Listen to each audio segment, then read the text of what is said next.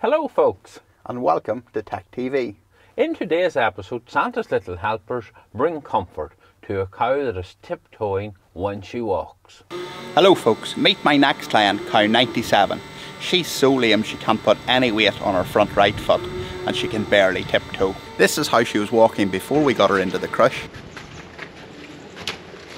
Hit the subscribe button and come on the journey with us while we bring this cow more comfort and hopefully bring her to a full recovery.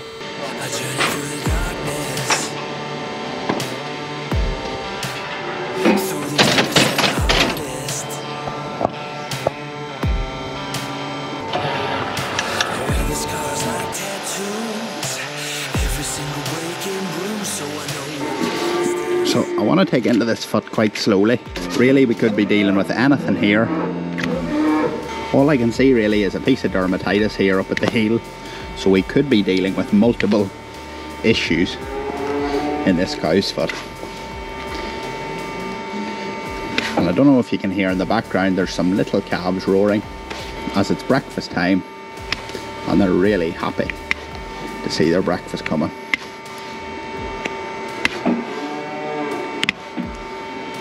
This hoof's actually pretty brittle, so it is. We do have the start of a little separation up at the heel here. Probably maybe caused by this dermatitis.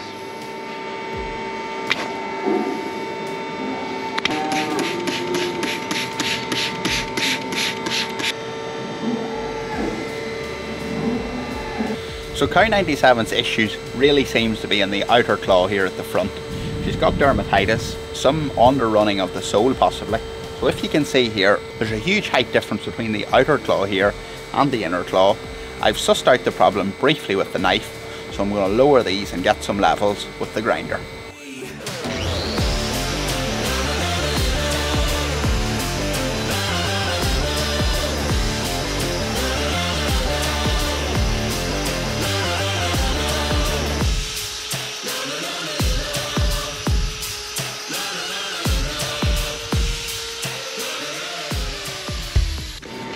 So with everything that's going on in this claw, and before we get too into it, I am going to prepare the inner claw for a block here to rest the outer claw. Probably for a good 4 weeks, I would say it'll probably take for that to heal. I know we haven't got into this yet, but it's looking like it'll take around a month, I would say, to heal this. So I'll have the glue set in here. Only takes 90 seconds or so, but it'll get a good cure time while I'm debriding the rest of this other claw.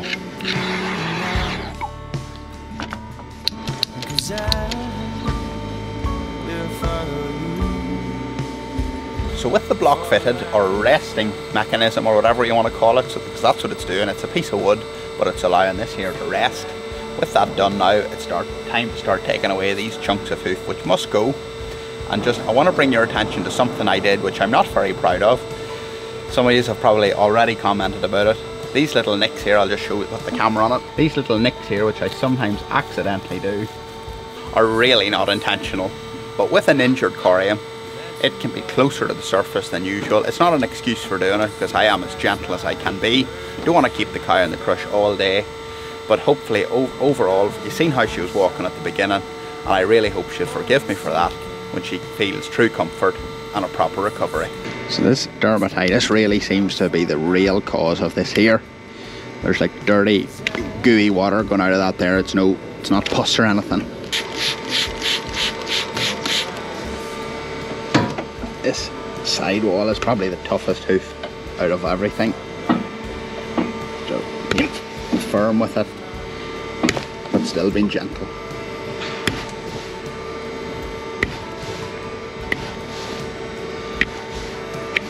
And this little, sometimes you also comment sometimes about this little action whenever I come down off the toe, this little wobble here, really doesn't do the cow any harm at all. Her foot's well supported here. It's got the little table underneath it. We can't stretch or hurt anything on the cow. So it's basically no different to us handshaking someone else. I suppose in human terms that's the best way I could put it. This here is the corium here with the dermatitis, or Uncle Derbit living there, so this here needs to be removed down here. It's no wonder this cow was tiptoeing on this. The lesion is up here, so she was putting her toes on the ground, which is this bit here, to try and relieve this area from touching the ground at all.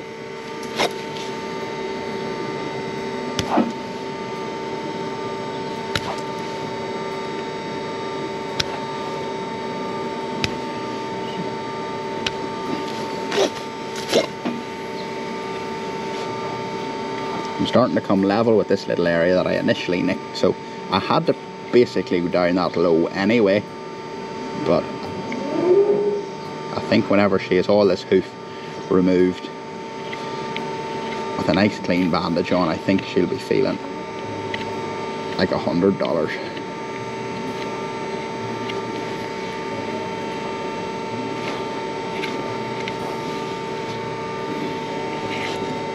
She also has a little bit of dermatitis here, so in time that would probably join up with this. This here is not loose horn at the moment, but that's not to say that it may not become loose horn. We'll know it. We'll see in the recheck how that all fares out. But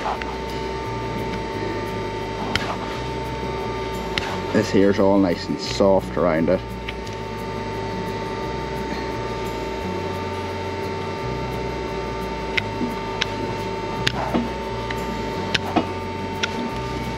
I'm quite happy with how I have this piece here, so I just need to get this bit the same way.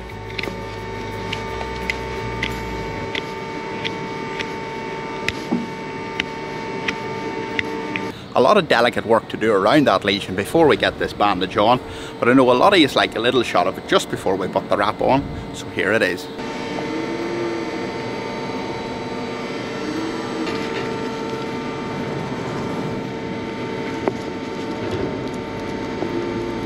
I have to make sure the salicylic acid is going to be nicely in and around this piece of dermatitis up around the heel, as well as this bit down here, so that's good contact with it all proper.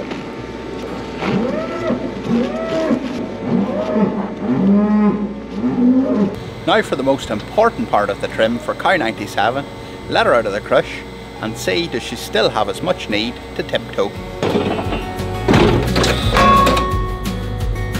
Come on, Gareth, don't be afraid to step out on your new foot.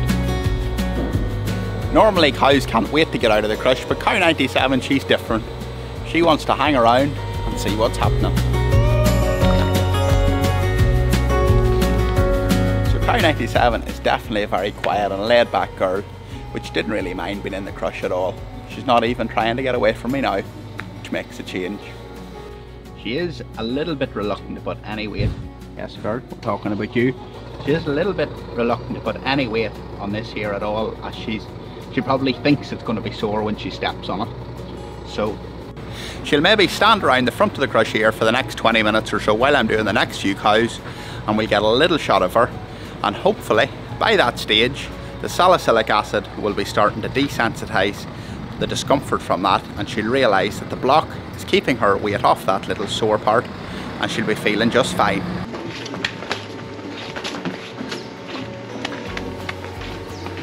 So that is cow 97 about 10 minutes after being trimmed, so she's tiptoeing a little bit less, but I'm really looking forward to the recheck, where hopefully she'll not be tiptoeing at all.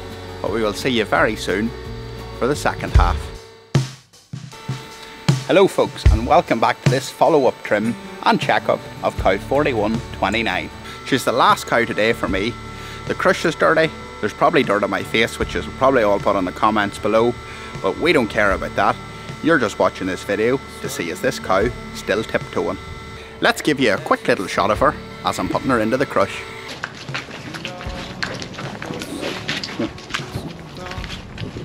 Well, it's a good start, a little bit less tiptoeing.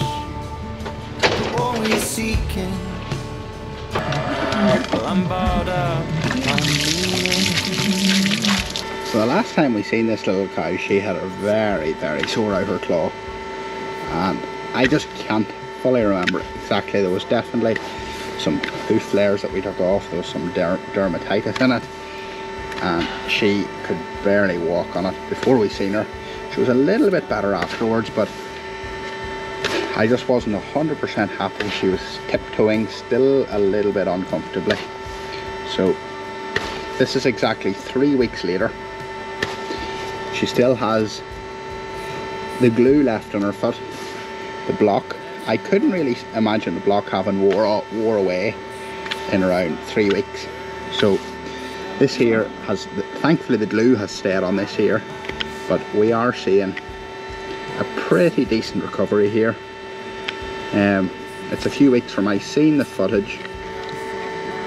Definitely a lot of recovery and healing has taken place in this foot in just 3 weeks, which is really amazing.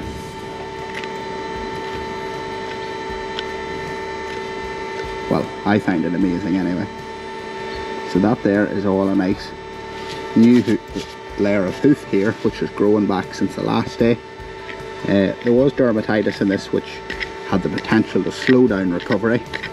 Just going to clean it off around here to check that there's no more dermatitis up there. A little bit of separation there at the heel, you would imagine, but it's all leading to a healthy sole. This here is still a little bit soft, but it's nicely formed over, so I'm going to leave this cow this bit of glue here to walk around to allow this here to strengthen up.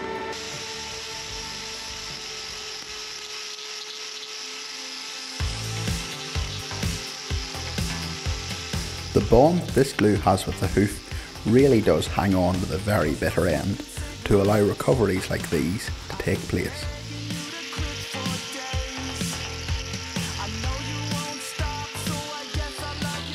And if I just show you this angle across here now, there's a little bit of glue. I just shaped it down at the toe, so she's going to be walking at a nicer angle.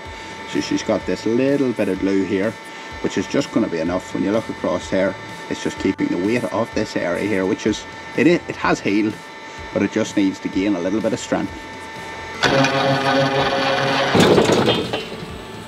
From memory, the last day when I opened the crush, this little cow didn't want to leave. Oh, she does want to leave today.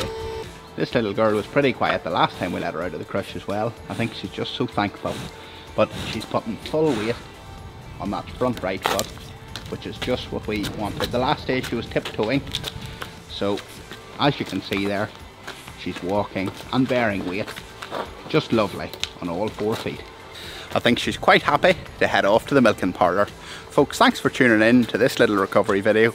A happy, successful ending for cow 4129. Thanks for watching, and we'll see you all on the next one. A great recovery that was. Santa's helpers are very busy.